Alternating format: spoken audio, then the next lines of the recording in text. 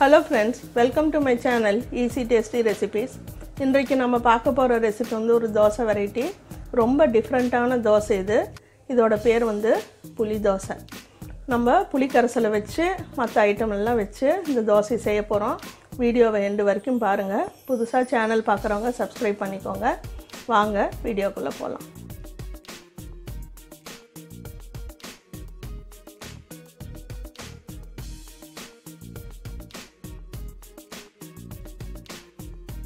Friends, இந்த புளி தோசைக்கு என்னென்ன பொருட்கள் தேவைன்னு பார்க்கலாம் வாங்க. இப்போ நான் வந்து பச்சரிசி எடுத்துர்க்கேன். உங்களுக்கு இட்லி அரிசி வேணாலும் நீங்க எடுத்துக்கலாம்.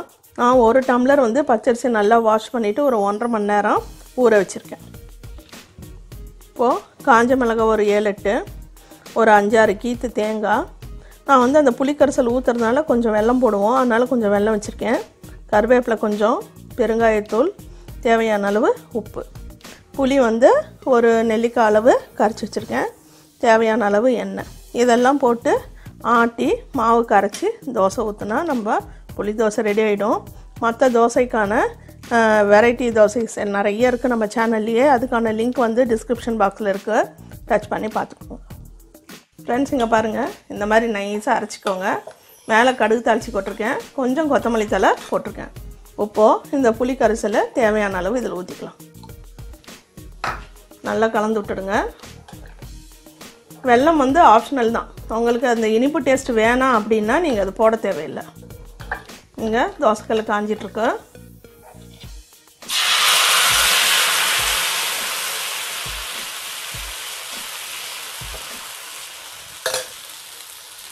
ரொம்ப டேஸ்டியாக இருக்கும். தேங்காய் இருக்குது, உங்களுக்கு மிளகாய் புளி எல்லாமே இருக்கறனால அந்த புளிப்பு இனிப்பு காரம் உப்பு எல்லா சுவையும் இதில் இருக்கும். தோசையில் 2 பக்கமும் சுட்டு தான் எடுக்கணும்.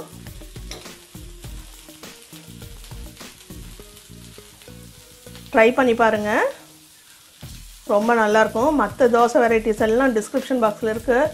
டச் பண்ணி ஒவ்வொன்றா ட்ரை பண்ணி எனக்கு கமெண்ட்ஸ் வந்து அனுப்புங்க. அதனால தான் டிஃப்ரெண்ட்டாக இருக்கிற தோசையெல்லாம் உங்களுக்கு நான் செஞ்சு காட்டிகிட்ருக்கேன். இதெல்லாம் குயிக் இன்ஸ்டண்ட்டாக நீங்கள் பண்ணுறது. இதெல்லாம் எதுவும் புளிக்கவே வைக்க தேவையில்லை. ஊற வச்சுட்டு அப்படியே ஆட்டி உடனே ஊற்ற வேண்டியது தான். அரிசி மட்டும் நீங்கள் ஊற வச்சுருந்தா போதும். நல்லா கோல்டன் ப்ரௌன் ஆனதும் நீங்கள் திருப்பி போட்டுக்கலாம்.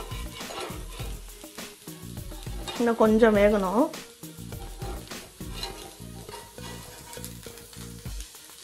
கொஞ்சம் வேகணும். நான் திருப்பி போட்டு உங்களுக்கு சொல்கிறேன். ஃப்ரெண்ட்ஸ், இங்கே பாருங்கள், நம்ம புளி தோசை ரெடி ஆகிடுச்சு. நம்ம ரவை தோசைக்கு எப்படி ஓரத்துலேருந்து ஊற்றுவோமோ அதே போல் தான் இந்த தோசைக்கும் ஊற்றணும். 2 பக்கமும் நல்லா கோல்டன் ப்ரௌன் வந்த பின்னால் எடுங்க. பாருங்கள் எவ்வளோ மொறுன்னு வந்திருக்கு. பாருங்கள் எவ்வளோ ஹோல்ஸ் இருக்குது பாருங்கள். ரொம்ப டேஸ்டியான தோசை இது. இதுக்கு சைட் டிஷ் வந்து எதுவுமே தொட்டுக்க வேணாம். அப்படி தொட்டுக்கணும்னு ஆசைப்பட்டிங்கன்னா தேன் தொட்டு சாப்பிட்லாம். ரொம்ப டேஸ்டியாக இருக்கும். இந்த ரெசிபி உங்களுக்கு பிடிச்சிருக்குன்னு நினைக்கிறேன். லைக் பண்ணுங்கள், ஷேர் பண்ணுங்கள், சப்ஸ்கிரைப் பண்ணுங்கள். பெல் சிம்பிளை டச் பண்ணிங்கன்னா ஃபர்தர் நோட்டிஃபிகேஷன்ஸ் வரும். கமெண்ட்ஸ் எல்லாம் போஸ்ட் பண்ணுங்கள். Try it and taste it. Thank you.